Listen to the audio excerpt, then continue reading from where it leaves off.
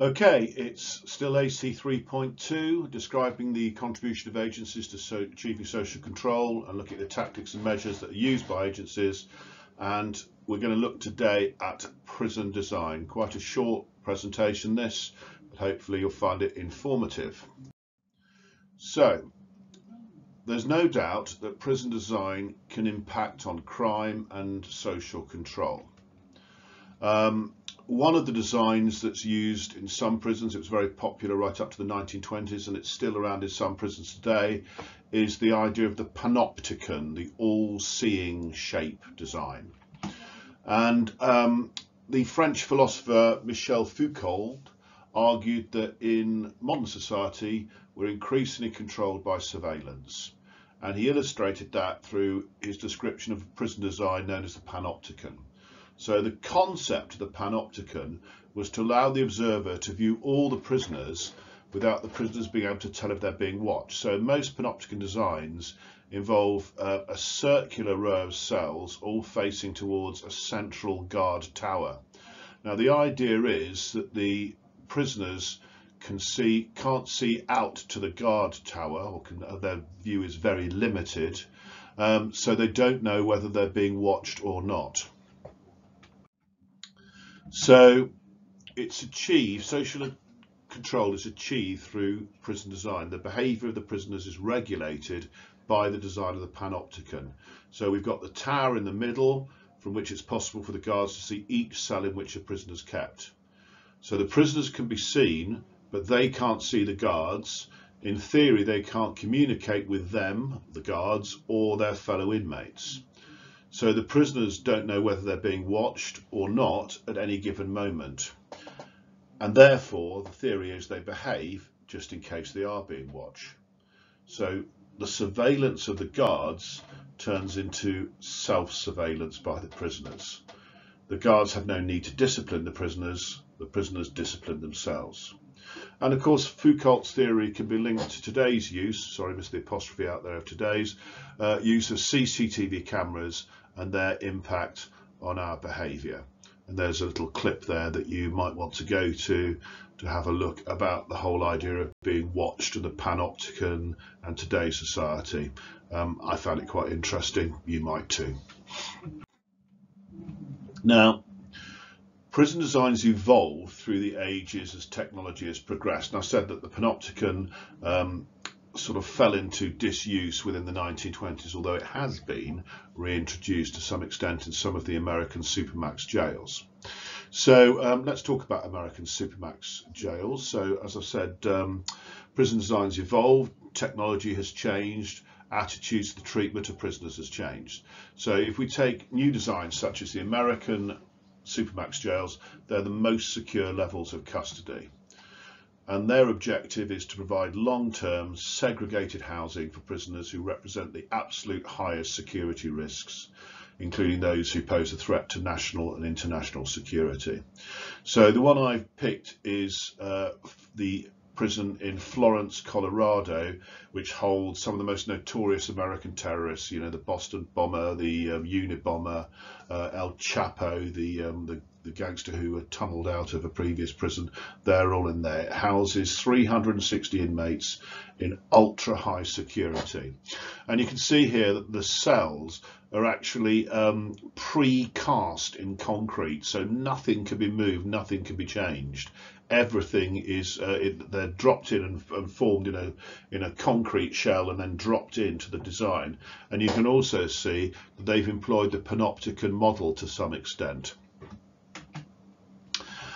But the key thing with a supermax prison is it costs 2 or 3 times more to build and operate than a traditional maximum security prison. So the running costs, the setup costs are incredibly expensive.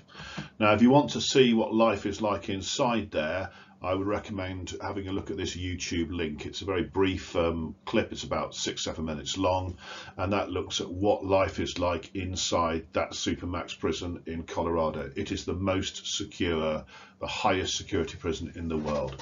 Very interesting look at how life is in there.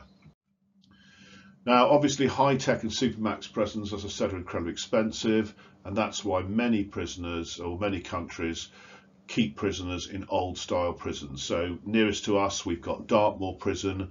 It was originally designed and built in 1806, so it's over nearly 200 years old, and it was designed to house prisoners for the Napoleonic Wars. Now if you think about that in terms of our aims of punishment, when we go to the Napoleonic Wars, if the prison was designed to hold prisoners of war, the only aim really that it's looking at is protection.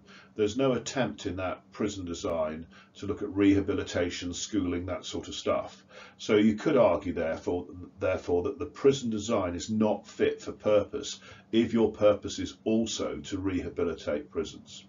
So Dartmoor is supposedly closing in 2023, and the reality is a new prison somewhere is going to have to be built to house those inmates, which is going to cost the public money, which comes out of taxes, and of course the public aren't always keen to spend their money on prisoners when you've got underfunding in the NHS, roads, schools, etc., etc.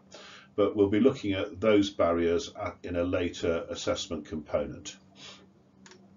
So if you want to know a little bit about the newest prison that we've built in this country, that's HMP Berwyn, that's in Wrexham, holds 2,016 prisoners, opened in 2017, so 3 years ago, and that cost £250 million to build, £250 million. And I've put a link there for you to have a look at what it's like inside. Some quite interesting little BBC link which goes around the prison and looks at the cells. So you can see what they're like there for you. Now, you could also contrast our prison system with that in other countries, and I've chosen Norway, and particularly Bastøy Prison, a very interesting experiment. It's been called the Norwegian prison that works because it's got very low recidivism rates, as well as the world's nicest prison. At Bastøy Prison, you can see it here, it's on an island in the middle of a field, really picturesque. Prisoners live communally in comfortable homes, so they have a house, not a cell. Each man has his own room, they share a kitchen and other facilities with other inmates.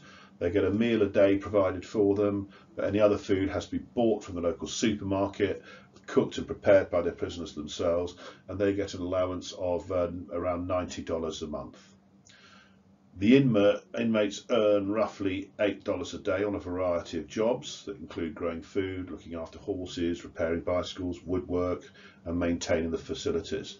So what you're getting there is effectively prisoners having to live with each other harmoniously, go out to work daily to earn things so that they can eat and survive. So the idea behind this is that the prison is preparing those prisoners for life in the outside world. As well as that, each inmate is offered high quality education and training programs to increase their skills. So they're taught, woodwork, cookery, other skills that makes them employable in the outside. So Bastøy Prison's on an island, 1 square mile in size. You've got 115 inmates with a staff of 69 prison officers, and overnight you actually only have 5 prison officers on the island overnight. When they have free time, the inmates can visit the church, the school, the library. They can do leisure activities, horse riding, fishing, tennis, and all the guards have received 3 years training. If we go to the US, the average training is 6 months, and they resemble social workers more than prison officers. And I've included a link here for you that gives you about a 6-7 minute clip of life inside Bastøy Prison, interviews with the prisoners and the warder. So have a think about Bastøy Prison, have a look at that video and look at the recidivism rates, because whilst this is incredibly expensive, if recidivism rates are really, really low, in reality it pays for itself because people are not being put back in prison, which means they're out in society, they're paying taxes, they're generating income from the country, and therefore they're contributing to society. Whilst people are in prison, they're not paying taxes, they're not earning, and actually they're draining resources. So you might want to consider that. Now, to compare other prisons in Norway, and this is my final slide, you can look at Halden Prison, which has been specifically designed to achieve social control. So I've given you two links here to look at. First one looks at how they have designed that prison so that prisoners feel are controlled to a better extent. And the second link follows a reporter as she goes inside and meets the guards and the inmates.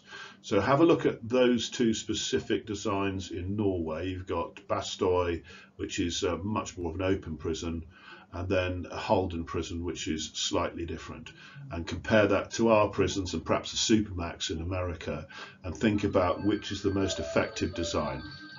Okay, hopefully that all makes sense.